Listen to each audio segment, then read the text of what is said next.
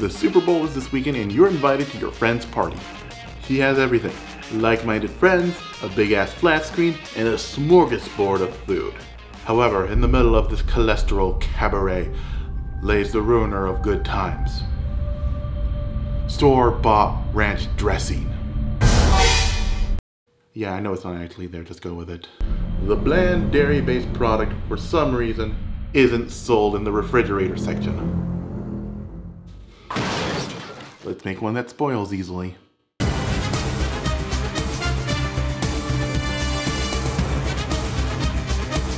Now, in a medium-sized mixing bowl, add in half a cup of buttermilk, half a cup of mayonnaise, half a cup of sour cream,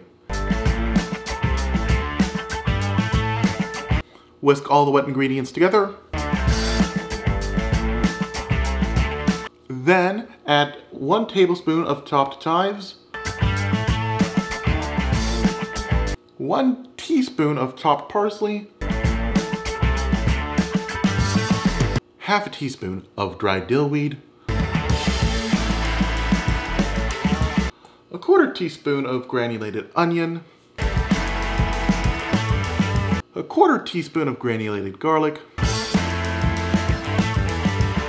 1/8 a teaspoon of salt, and 1/8 a teaspoon of black pepper. That's right, folks. The JonTron pepper grinder is back. 11 months later. Mix everything together. Once everything is mixed together, cover our bowl in saran wrap, stick it in the fridge. If I can find room. Leave it in there for 4 hours, that way the flavors get to know each other. But overnight would be better.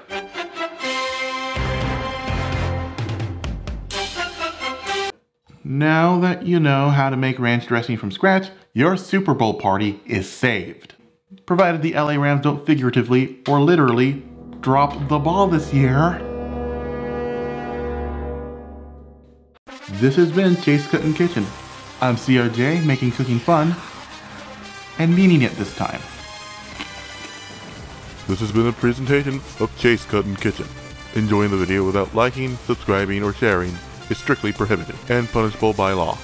And by law, we mean that CRJ will creepily stalk you until you subscribe to him.